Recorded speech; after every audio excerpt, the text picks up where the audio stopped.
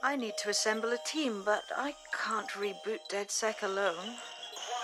Let me break into London CTOS and see who's available.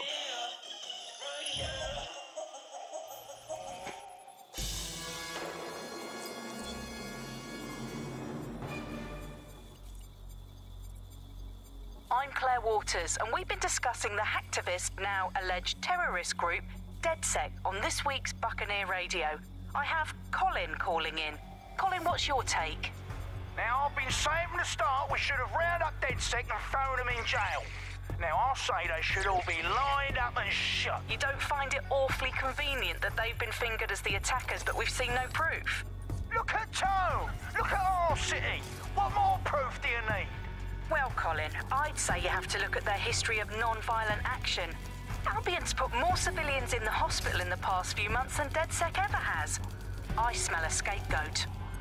Now I have Emily calling in. Emily, what's your take? You're absolutely right, Claire. The government's just framing DedSec because they want to make it seem like they have this under control. They probably have no clue who was behind the bombings. But that doesn't look good on the news, does it? DedSec's been a thorn in their side. Who better to pin it on? Angie, I have you next. What do you make of all this? I think, if anything, DedSec showed their true colours. It's terrifying to think we harboured such a dangerous element for years.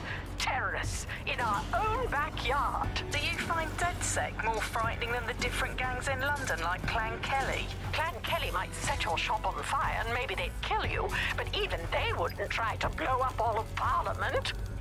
Next, I have Crypto King. Do you feel safer using a pseudonym? Everyone should. Why make it easier for them to track you? And now we've seen what they're capable of and how far they're willing to go. Hold on. Do you mean the government?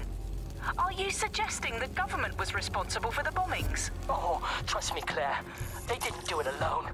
They're all in on it. The government, Albion, Sirs, Bloom, Sky Bloody Larson, and all the way up to Downing Street.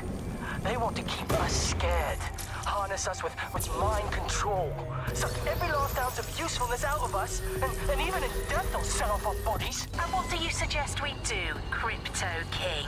Go underground. Deep enough, no electric signal can get you. It's the only way. Well, thank you to all of our callers today, and thank you for tuning in and scouting for the truth along with me. Next week, Buccaneer Radio will be diving into the Albion Corporation. Just who are these men and women being paid lucrative amounts for the city's defence? Are they protecting us? Protecting London? Or someone else's interests?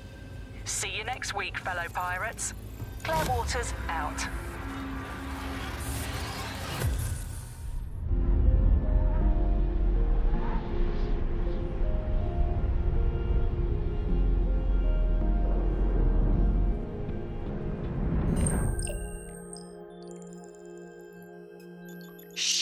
Situation is worse than I thought. But there's a candidate. Looks like you're DedSec's best hope.